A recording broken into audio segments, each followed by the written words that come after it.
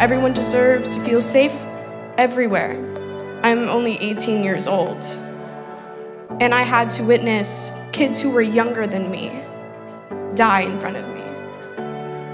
So I do what I do so that doesn't happen to anyone. I can say for a long time, I really didn't feel that my story even mattered. And it didn't give me a sense of value until I started to begin to speak my story. I am changing lives, I am changing homes, I am now changing policy just by speaking that I am a survivor of crime. One day I was at home and I seen these people screaming on the streets of Sacramento, "Survivor speaks, who speaks?" And I said, "Hey, I'm one of them people." And I ran to downtown Sacramento, and me and my son started screaming right along with "Survivor speaks." We are here to talk about safety in our communities. We are here because we are survivors.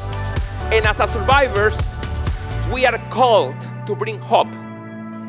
We are called to speak for those that cannot speak anymore. We are called to break the silence. We are called to be the architects of healing in our communities. Leadership and organizing saved my life. For me, what's healing is knowing that I have the power of the people in this room and the people around the country to make the kind of change I want, and it's not just lip service. Like, I can galvanize actual people, human beings, to stand up and stand for a thing that I know is justice. The great outcome for me would be when I know that I can make sure another person, another survivor, understands that leadership is possible. We are here to change the narrative about who crime survivors are and what we want. And that's to change policies to make sure that our communities are safer and to make sure our voices are heard at the policy table. Who speaks? When survivors speak, change happens. Change happens. You are the leader. You are the leader to help others, because if someone knows about pain, it's you. If someone knows about suffering, it's you. If someone knows about healing, it's you.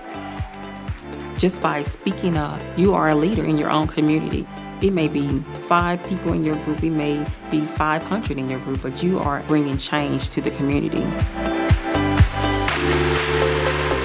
It feels like I have met my family for the first time. I've met my brother and my sisters, you know. It brings peace, it brings wholeness, it brings healing. It's a collective healing process. And I think if we share our stories, if we're out marching, if we're out just hugging someone, it's an outward expression of what you're feeling on the inside. And that alone is what really activates a healing process for other people. Healing hurts, but it's so essential. Hard is not impossible. There are resources available for you, and if they're not, we will create them. If our government won't listen to us, then we will become the government. If we don't have the things that we need to do, then we will create it.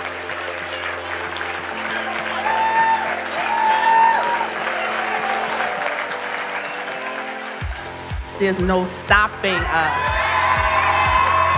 So I'm taking that with me.